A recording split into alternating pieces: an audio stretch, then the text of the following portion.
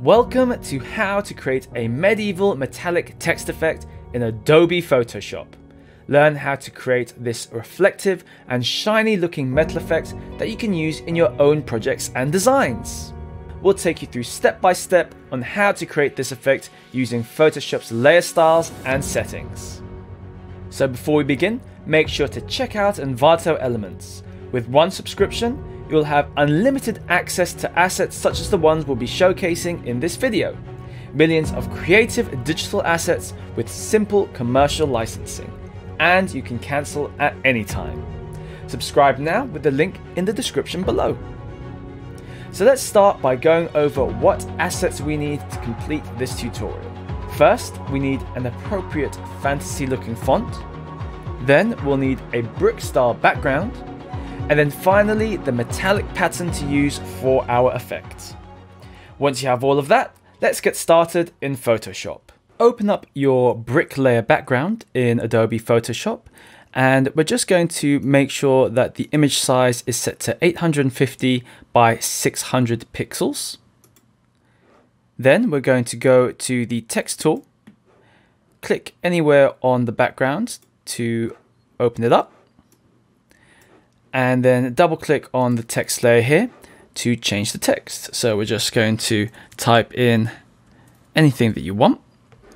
So for this example, we're going to type in Calio, and we want to make sure that we have set the text size to 354 at the top here, and the font we have chosen Cardinal.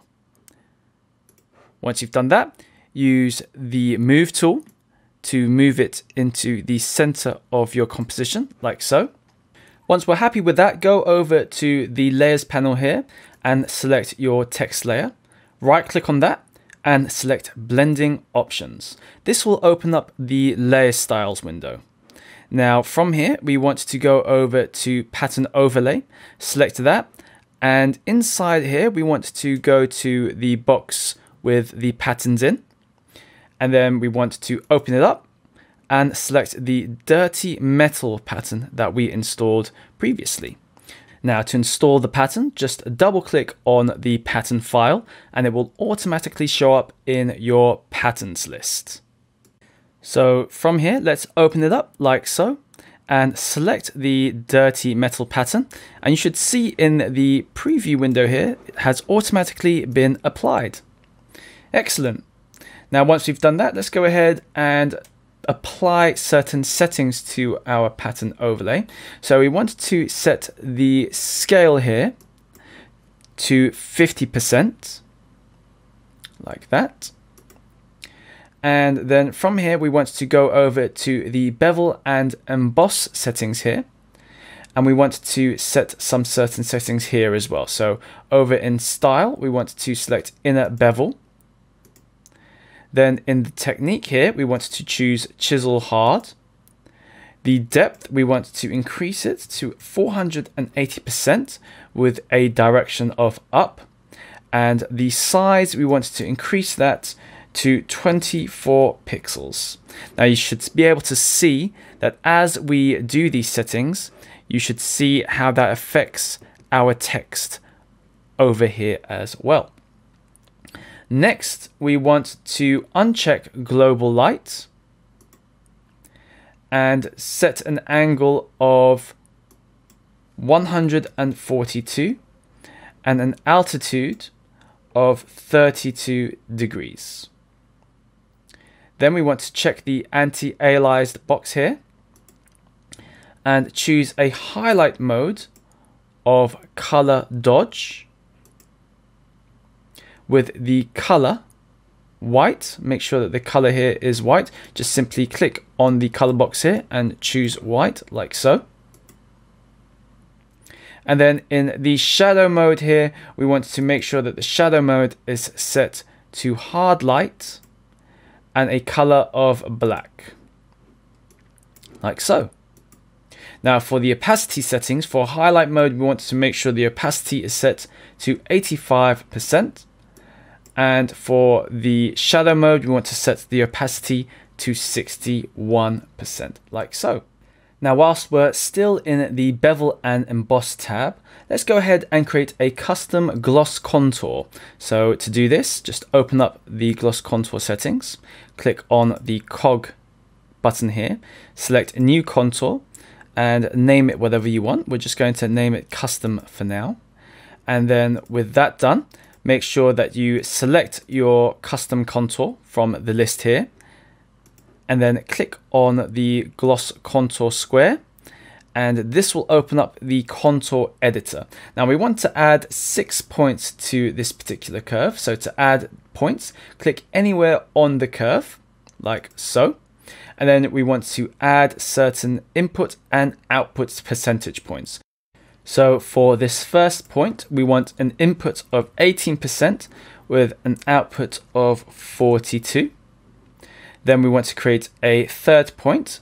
And for this third point here, we want to create an input of 60% and an output of 28. Now for the fourth point, let's create an input of 73 and an output of 91. And now for the fifth point here, let's create an input of 89 and an output of 37. And then for the last point here, let's go ahead and click and drag it all the way down like so. So now altogether we have 6 points. 1, 2, 3, 4, 5, 6.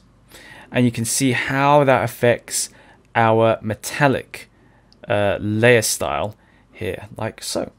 So once you're happy with that, go ahead and click OK. And then from here, we want to go over to contour, click on that. And we want to add another contour here with the following settings. Check the anti-aliased box here and set the range from 100 to 50. And then again, we want to create a new custom contour. So click on the cog button here, select a new contour, and let's name this custom 02. Select OK, and then click on the box here again. And now we're going to add 2 new points here. Click on the line to add our first point with an input of 14 and an output of 51. And then we want to check the corner box here, like so. Add another point here with an input of 80 and an output of 39. Again, check the corner box. And then for the fourth point here, let's go ahead and drag it all the way down like so. Excellent. Once you're happy with that, go ahead and click OK. And we're going to move over to the stroke settings. So click on stroke, set the size to 2 pixels, the position to center, and the blend mode is set to normal. Set the opacity to 100% and a fill type here of a gradient. And then we want to set the style from linear, which is the default, to diamond. Now for the angle, let's set that to -48 degrees.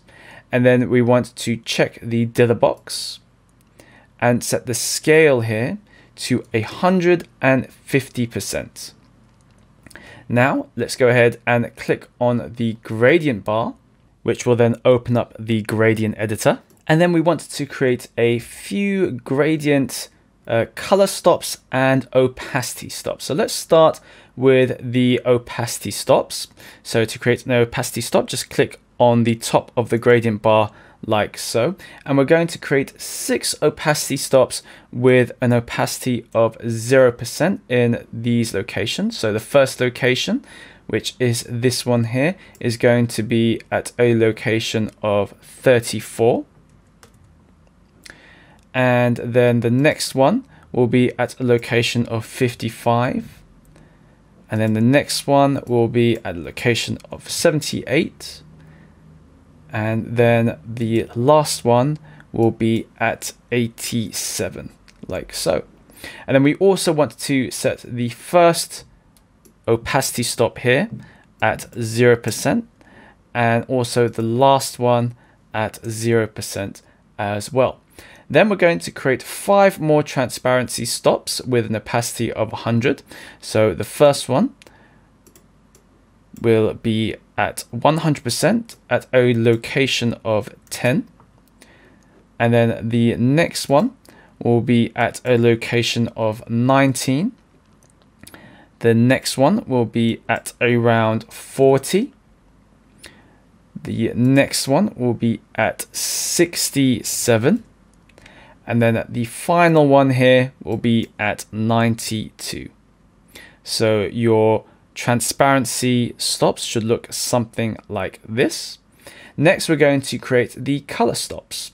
So the first color stop here, so let's use this one, is going to have a color of 23253A, like so. And this will be at a location of 10. Then just click below here to create the next color. And then this color will have a color of DDD6FF. And this will be at a location of 40. The next one here, let's create a new color, which will be 5F5D5B, like so. And this one will be at a location of 56. And then the last one, let's create a new color, which will be B7B7B7. And that will be at a location of 78%. So now your color gradient should look something like this. Click OK to accept that. And then the next step, we want to add an inner shadow. So let's go over to the inner shadow settings here. Set the blend mode to linear dodge. And let's put the color here to 7789A2. Click OK. The opacity here will be at 35%. Uncheck the use global light box and set the angle to 90 degrees. The distance will be at 4 pixels. The choke will be at 95% and the size will be at 6 pixels. Excellent.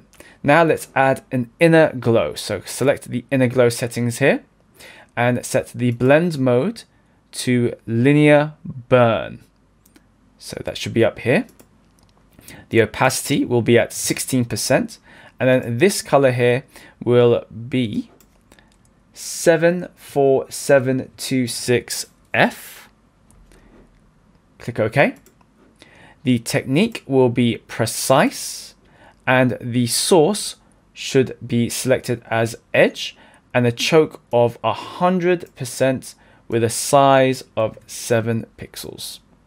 Now for the contour, let's select one of the preset contours here. So we want to select one which is called ring. So just hover over all of these contours until you find the one which is called ring, like so.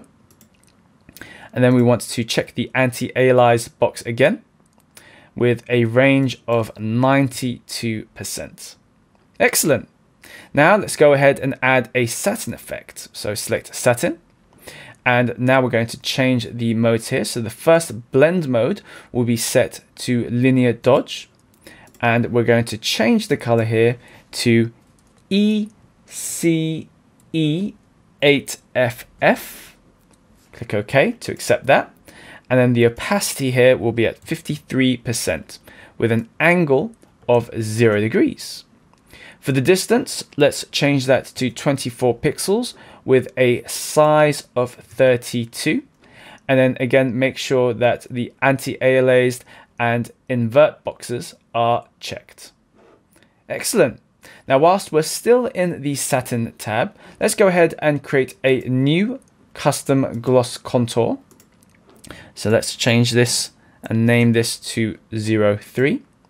And we're going to go ahead and change the settings of this one as well. So let's go ahead and add the first point, which is going to be an input of 4 degrees and an output of 85. Then for the next point, let's add an input of 22 and an output of 65. And then for the next one, we want an input of 75 and an output of 14. For the fifth one, an input of 80 and an output of 93. And then for the last point here, we want to make sure that the input is 100% and the output is set to 0. So it should look like this sort of M shape here, like so. Once you've got that, click OK. And then we want to add a color overlay. So select color overlay and let's change the settings here. So the blend mode, we want to set this to color burn, and we want to change the color to 6D8096. Click OK, and that should give it a nice bluish sort of color here. And we want to change this opacity and bring it down to about 51%. Excellent. Now let's add an outer glow. So select outer glow here, and let's change the settings here. So blend mode, we want to set this to linear dodge. The opacity is at 71% with a noise of 1%. Let's change the color here to 8288B6. Click OK. The technique is softer with a spread of 0% and a size of 27. Let's go ahead and check the anti-aliased box again and set the range here to 100% with a jitter of 0. And now finally, the final step, let's go to drop shadow and change the blend mode to linear burn. Change the color here to 010201. And the opacity here, we want to change this to 26%. Uncheck global light, so make sure that's not ticked. And then set the angle to -59 degrees. With a distance of 13 pixels here, a spread of 17%, and a size of 18 pixels. And now, once you've finally done that, hit OK to apply all the blending options. Excellent. And here you have the final results. So that's it for this video. Feel free to use these layer style settings for your own logos and font designs. If you liked this video and would like to see more, go ahead and hit the like button and subscribe if you haven't already. And don't forget to hit the bell icon to be notified of any new and inspiring videos. If you're looking to learn even more, check out some of our other tutorials in the channel. So have fun, and I'll see you next time on Tuts Plus.